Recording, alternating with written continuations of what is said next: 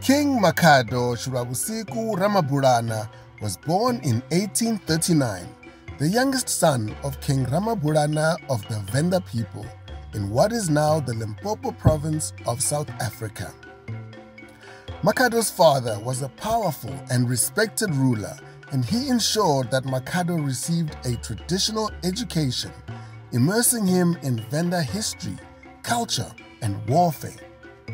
Makhado's mother, Rimani, was the youngest wife of King Ramabulana and held a special place in the hearts of the Venda nation. Her charm, intellect, and happy disposition endeared her to many, and she was regarded as the beloved mother of the Venda people. Makhado's popularity and his mother's widespread admiration played a significant role in his selection as the king of the Venda people after his father's death in 1864. It is worth noting that King Ramabulana was the last Venda king to be buried in a cave. Following King Ramabulana's passing, Dabana, his eldest son, along with his 9 younger brothers, approached Ramabulana's sister, Makhado, seeking her support to have Dabana installed as king. However, Makhado was excluded from this process due to a perceived loss of his rights through circumcision. Makhado opposed their reasoning, but Dabana nonetheless claimed the throne, rendering his accession null and void in the eyes of many. Dabana faced opposition from ordinary Venda people who viewed him as a harsh and dictatorial ruler. In contrast, the majority of the Venda people rallied behind Makhado, appreciating his mother, Rimani, for her kindness, generosity, and caring attitude. Makhado and her brother Madzi came together and agreed to install Makhado as the new king. This division led to a battle between Makhado's forces and those supporting Dabana, with Makhado emerging victorious in 1864 and being widely acclaimed as the new king of the Venda people. The Venda kingdom comprised of other ethnic groups whose language was not Tshivenda. These clans included North Sotho clans such as the Tlokwa, the Kone, and Kwena. But the Kone and Kwena took advantage of the succession conflicts and started acting like independent chiefdoms. Makhado did not allow this to continue. He became concerned, and getting back his authority over such rulers became his immediate priority. He then mobilized his armies against the chiefs in the southwestern parts of the kingdom. Many were killed in the process of Makhado's assertion of power. Under Makhado's rule, he sought to unite the Venda and secured their loyalty. He embarked on a campaign to visit various regions, including Chakuma, Rwamondo, Mbiri, and Ha-Tshivhasa, where he received tributes from chiefs. Makhado fiercely resisted the Boer attempts to displace him and defended his people with great determination, earning him the nickname Lion of the North for his ferocity in protecting his territory. In 1865, relations between the Boer settlers and the Venda deteriorated, and Makhado and Madzi were at the center of the conflict, as from 1865, sporadic attacks were launched on settler farms. One of the main issues was the Boers' desire to expand their territory into Venda land, as the Boers had already established a settlement at Skumasdal, and they wanted to claim more land in the area. Makhado and Madzi were opposed to this, as they wanted to protect their people's land and resources. Another issue was the Boers' demand for tribute from the Venda. The Boers claimed that the Venda owed them taxes, but Makhado and Madzi refused to pay. They maintained that their people were independent and did not owe tribute to the Boer settlers. Additionally, the Boers forced Venda women and children to work their fields, demanded taxes, and attempted to confine the Venda to a reserve of their choosing. The conflict escalated in June 1865, when the Boers arrested Makhado's envoys. This led to a series of raids and counter-raids, and eventually to open warfare. The war lasted for over a year and ended with the destruction of Schoemansdal by the Bavenda. The government of the Transvaal and the Orange Free State tried to negotiate. Eventually, with all peaceful efforts unsuccessful, Commandant General Paul Kruger was sent in with an army of some 500 burghers in May 1867. He was supported by the Portuguese paramount chief of the Shangaan people, João Albacini, and his followers. They launched an attack on Luatami, Bulorwa, and Madzi. The forces were, however, unable to realize their objectives and were forced to retreat to Schoemansdal. On 15 July 1867, the Boers evacuated Schoemansdal. After the evacuation of Schoemansdal, the village was plundered by Makhado's people. They wanted to ensure that the Boers would not return. He was able to force the Boers out of a region in which they had settled over a period of 19 years. They left behind valuable possessions. To the Venda, it was a great victory. However, the Portuguese paramount chief of the Shangaan people, João Albacini, and his followers stayed behind, and tensions would continue to escalate with Makhado. Albacini and his company of pioneers stuck it out in the fort on his farm, and were able to assist the trekkers when they returned to take up tracts of land the following year. Makhado's popularity and fame also spread to neighboring African communities. Makhado's attitude towards the republic based in Pretoria had a very strong influence on the neighboring communities, who also started rebelling against the republic. This next part about the Dutch Reformed Church will be important in providing context around the circumstances of King Makhado's passing, which will happen 3 decades later. By the time the Boers were driven off Schoemansdal by Makhado and his forces, the Dutch Reformed Church had already established the Kransport Missionary Station, which was in the land of Madzi in 1863 by Reverend Alexander McKidd, which was eventually headed by Stephanus Hofmeyr in 1865. The Dutch Reformed Church had a long history of perpetrating white supremacy through violence, enslavement, and racism against Africans. Makhado wanted all the Boers to leave Venda as he believed he was the only leader for his people.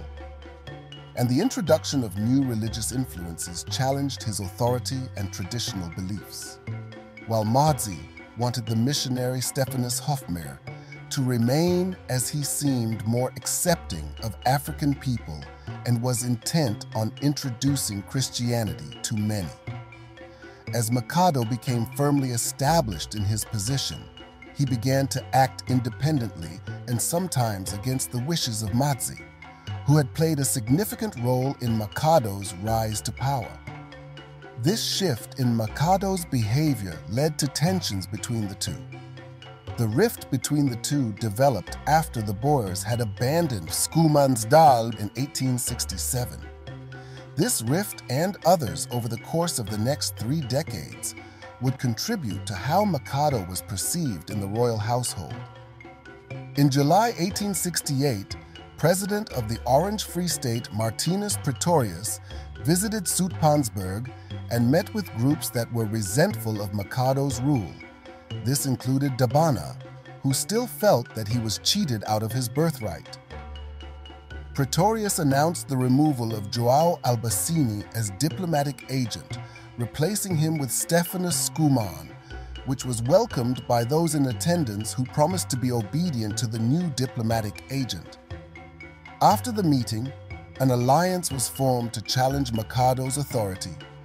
Dabana, with ambitions to regain control of Venda, and the Boers, who felt betrayed by Makhado for not returning their guns and forcing them to leave Schoemansdal, were part of this alliance. This meeting set the stage for the return of farmers who had fled after Makhado's earlier attack. The meeting was followed by the arrival of German missionaries in Venda. Buster established a number of mission stations at Mawungani in 1872. Schwellnus established one at Shakhuma in 1874, and Kuhn another at Mabola in 1877. These missionaries from the Berlin Missionary Society were followed by others from the Swiss mission, who established their mission stations at Lualani in 1875 and Vari in 1883. The arrival of the church in Venda marked the beginning of a transformation in the traditional beliefs held by the Venda people. This transformation was made possible, in part, by the peaceful engagement between Dabhana and Pretorius, which allowed missionaries to operate in the Ramabulana land. It's important to note that Makhado did not welcome the arrival of missionary, as he considered himself the sole leader of his people. Makhado had varying relationships with white individuals. He had a friendly association with farmer and merchant Terence Fitzgerald, allowing him to hunt and trade in his land. Fitzgerald had expressed that he was not in favor of Makhado's ongoing resistance against the Boers, as he was well aware of their access to guns as well as their determination and the violent lengths to which they would go to forcefully take Venda land. Makhado was also friendly with John Cooksley, who had a licensed bar where Makhado frequented. He had contentious relationship with the Portuguese paramount chief of the Shangaan people, João Albacini, who died on 10 July 1888. The death of Albacini brought many changes in the Zoutpansberg, and it gave Makhado more power. Different groups had varied reactions to João Albacini's death. The Shangaan people reacted with shock and anger at the news of the death of their chief. Makhado and his followers were pleased by the news, as they had seen Albacini as a hindrance. Albacini's role in collecting taxes for the government from Venda and other African groups had created animosity, exacerbated by his support for Dabhana, who was in conflict with Makhado and had sought refuge with Albacini. Albacini's death increased Makhado's power and disrupted tax collection for the Republic because people couldn't pay in money. Taxes were paid in labor, affecting those tribes who had already submitted to the Republic. Makhado, during this time, received gifts of gold, guns, and liquor from young Venda men who worked in Kimberley and brought these back to him. This made Makhado a wealthy king and increased his sense of strength and security. Makhado demonstrated a degree of modernization in his leadership. He was often seen in European clothes and had an entourage with European attire and brand new guns. Despite this modernization, he remained fiercely protective of his independence and sought opportunities to expand his territory. In 1888, not very far from Makhado, across the Limpopo River, Cecil John Rhodes founded the British South African Company. Rhodes Company was given the responsibility of expanding the British Empire by colonizing territories north of the Limpopo River. It was tasked with maintaining law and order in these regions. By 1890, the British South African Company had successfully occupied Mashona land, leading to the expansion of European settlement in the area. The British flag was raised, and the region was renamed Rhodesia after Cecil John Rhodes, reflecting his central role in the company and its activities. The British invasion of Kalanga lands for the formation of Rhodesia threatened Makhado. Venda was separated from the Shona people by the Limpopo River. Makhado heard that Cecil John Rhodes had sent men to offer him protection against the Republic. Pleased by this, Makhado invited Captain Alfred Taylor and other soldiers from Rhodesia to discuss a pact between the Venda and the British. Not all Venda people were pleased with Makhado's alliance with the British. Elders and councillors criticized him for associating with white foreigners, fearing a potential annexation of their land. Makhado's alliance with the British eventually reached Pretoria, leading to concerns about his defiance, and Pretoria perceived Makhado as a threat to its authority. In 1893, General Piet Joubert, representing Pretoria, sent a warning letter to Makhado through Reverend Westman of the Berlin Mission. The letter was read to Makhado in 2 languages, emphasizing its importance. Makhado's defiant attitude toward Pretoria influenced neighboring communities to rebel against the Republic, leading to growing tensions in the region. Leading up to 1895, the year of King Makhado's death, there had been numerous persistent requests by the Republic for a census and land demarcation. Makhado's refusal to accept the government's resolution on the census and location demarcation further exacerbated an already tense situation. The government was unwilling to back down, and Makhado was equally unyielding. Consequently, the divide in understanding between the 2 sides continued to widen, and the Boers were determined to see him defeated. The story surrounding the death of King Makhado remains unclear as there are many versions. One prevailing story is that Makhado had a white friend named John Cooksley, who I have previously mentioned, and he ran a bar at Lovedale Park. Wine and brandy were rare commodities at the time, especially for Africans who could usually only obtain them through back channels. However, Makhado could freely access his friend, Cooksley's bar, which he visited despite it being against custom for the king to seek liquor or any other commodity. Liquor was supposed to be brought to the royal residence. So, by September 1895, the wheels had already been in motion by senior members of the royal household to remove Makhado as king. Disgruntled individuals sought like-minded allies to air their grievances, which led to the joint conspiracy. The goal was to remove Makhado without resorting to armed conflict, as they recognized they could no longer advise or negotiate with him. It is said that they wanted to remove him to allow the pursuit of a more conciliatory attitude towards the Republic. It is said that Makhado's senior advisor, Rasebetshele Nwapunga, who was Makhado's senior wife, John Cooksley and others, plotted to kill Makhado.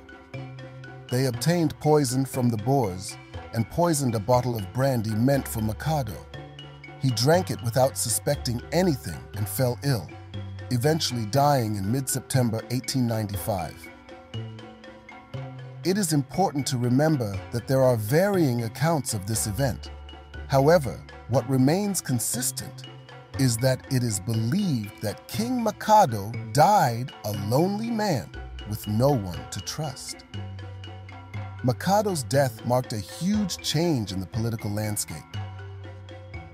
While he was alive, Ha-Ramabulana had become a place of business activity and connections to the south and east while still retaining its unique character. Unlike in other areas, the colonial authorities and their methods of control hadn't deeply affected the kingdom or the main Venda regions.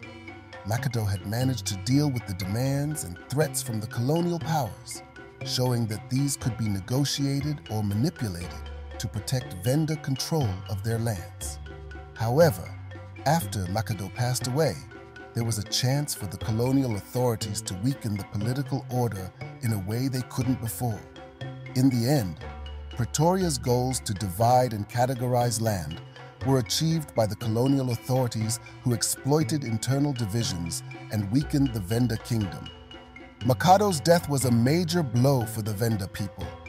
He was a strong and independent leader.